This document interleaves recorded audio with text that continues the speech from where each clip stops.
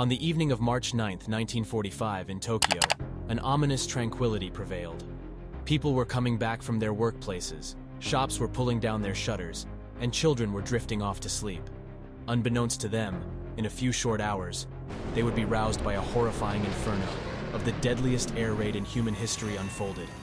This is the story of Operation Meetinghouse. To understand the scale and impact of this event, we have to go back to the onset of World War II. The aggression began with Japan's attack on Pearl Harbor in 1941, leading to brutal conflicts in the Pacific region. The stage was set for an escalating cycle of aggression. Japan was infamous for their harsh treatment of prisoners and local populations in conquered territories. Fear of an invasion in the United States stoked the flames of conflict. Both nations were pushed to the brink, convinced that the other side was an inhuman enemy that must be destroyed.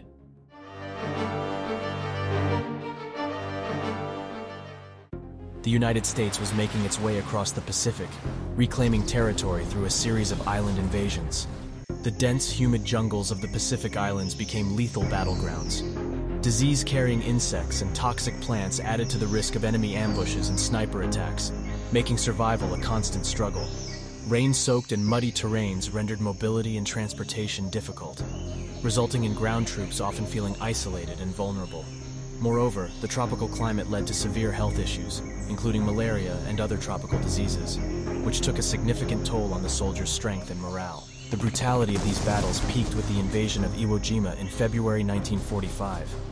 The fight for this tiny island, a mere 9 square miles, claimed over 26,000 lives. If the death toll per square mile from Iwo Jima were applied to all of Japan, the body count could reach an impossible number. It became clear an invasion of the Japanese home islands could lead to over 1 million American casualties and many more Japanese lives lost. In the brutal calculus of global war, the United States sought a solution.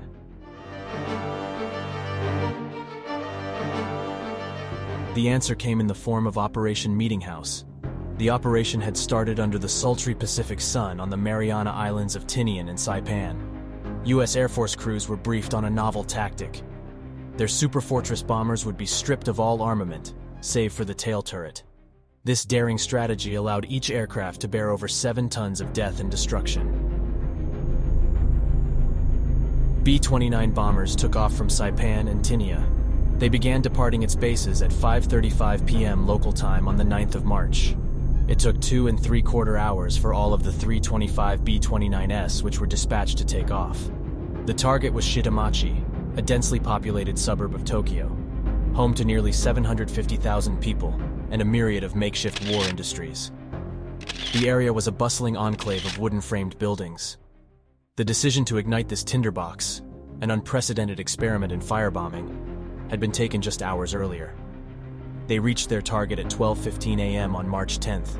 They descended on Tokyo, dropping E-46 incendiary bombs that created a firestorm. The flames reached over 1,100 degrees Fahrenheit, consuming everything in their path and turning Tokyo into a funeral pyre. A French journalist reported on the scene.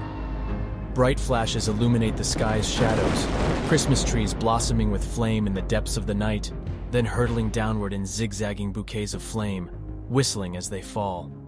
Barely 15 minutes after the beginning of the attack, the fire, whipped up by the wind, starts to rake through the depths of the wooden city.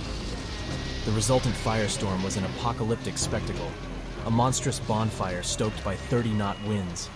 A sea of terrified civilians found themselves trapped in the fiery maelstrom, their desperate attempts to escape largely in vain.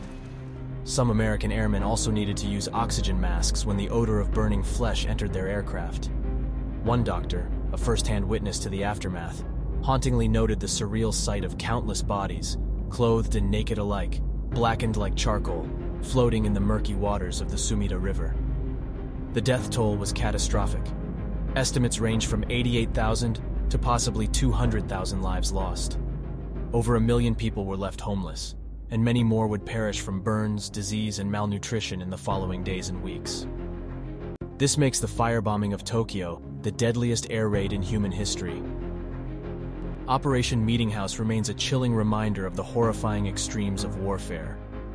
This brutal event and its devastating aftermath helped shape the decision to deploy atomic bombs on Hiroshima and Nagasaki, forever changing the course of history.